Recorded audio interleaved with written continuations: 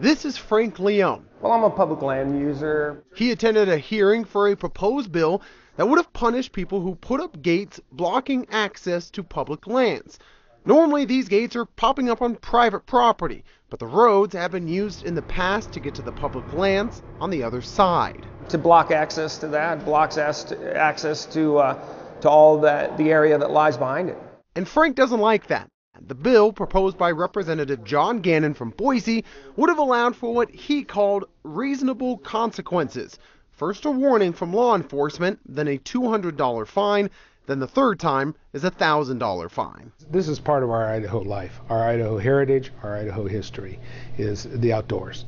But just like that, Please signify by saying aye. Aye. Those opposed by nay. Nay.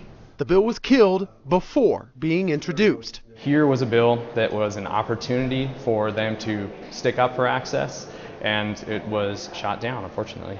Brian Brooks of the Idaho Wildlife Federation said he was surprised it wasn't introduced, saying he was looking forward to defending the bill. We didn't even get to have that debate today.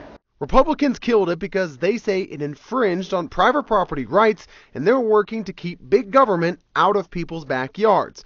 Brooks disagrees that this bill would have infringed, though. And what this bill said, or tried to do, is say you may not post public lands or state lands that are accessible for public use. You may not gate roads that do not belong to you. Something that Frank Leone would have liked to see passed. I think it's something they need to look at again and recognize that it does affect Idahoans and their use of their public lands.